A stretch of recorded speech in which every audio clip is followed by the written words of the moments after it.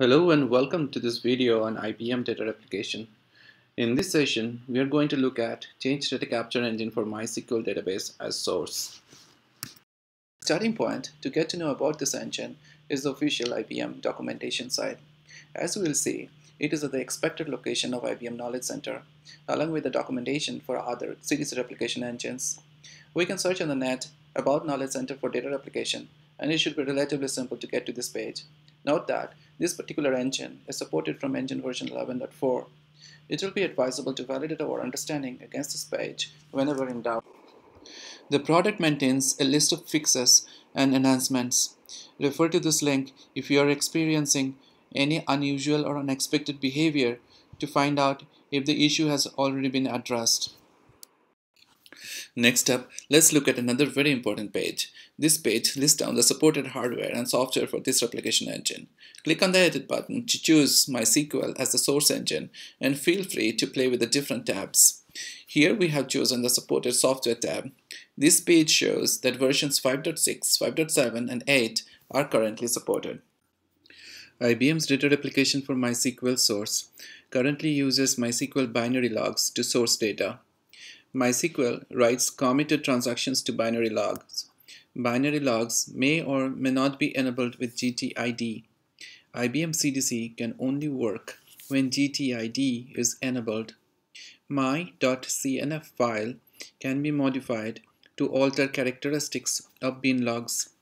Also important to note that CDC supports MySQL's row-based logging. Let's look at the typical my.cnf file.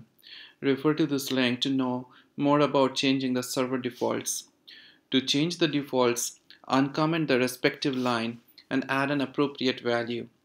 As we will see later in this video, some of the defaults that we would want to change are log bin folder, index file name, log format, data directory, server ID, etc. Let's look at some of the key features that are supported. We can have CDC engine on the same machine as the database, or we can have CDC running on a different machine from the database, and replication will work in both the cases.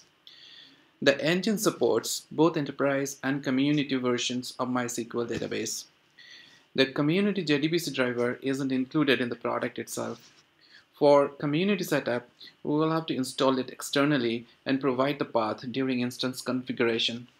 Replication will work if the machine where CDC is installed and the other machine where database is running are of different NDN. Lastly, encoding supported by MySQL are supported by the CDC engine. What are the features that are not supported by the CDC engine? Partition tables are not supported. Views are not supported, so are the materialized views. Replication from slaves are not supported. IBM CDC cannot replicate from all the instance logs of a MySQL cluster. Compressed or encrypted log data is not supported. CDC supports a host of journal control fields. &user is one of them which is not supported. Here are some of the prerequisites that we will have to keep in mind.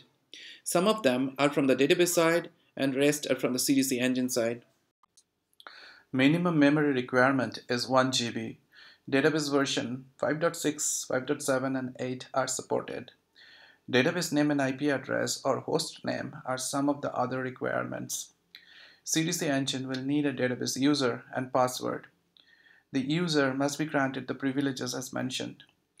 As we mentioned earlier, log bin directory and pattern must be added in the config file.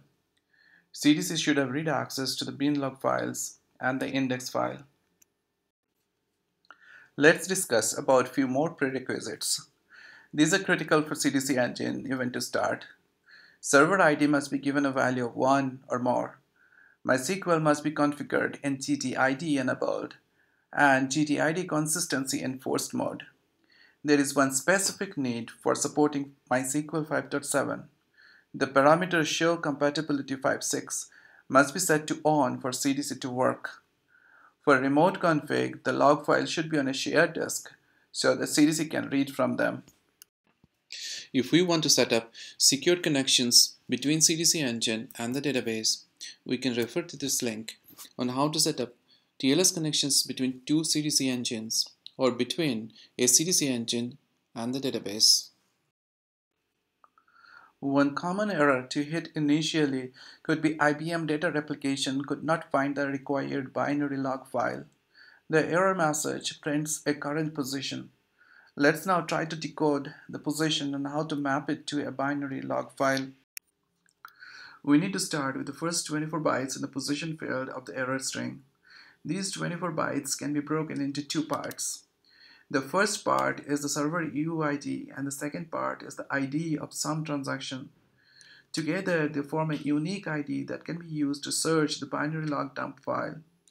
We can see an example of UID:transaction on how it would look in a dump file. First, we need to get a list of the log files by issuing a query show binary logs to the database. It would help to get the latest GTID and binary log by querying the database show master status. Finally, we can dump the log files using the command mentioned. The command can generate output in simple text.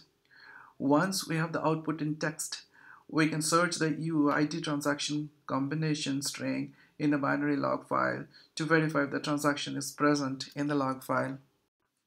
Let's look at a few more simple but critical settings that can cause trouble if not set appropriately. Make sure CDC engine is not configured on standby. Index file exist is correct and has read permission for CDC users. CDC has been configured with the right bin log directory. Lastly, rows query event, when set, generates lots of informative events. This can increase the size of the log file as well as can generate unknown events for CDC. Feel free to unset it if it is turned on without a purpose.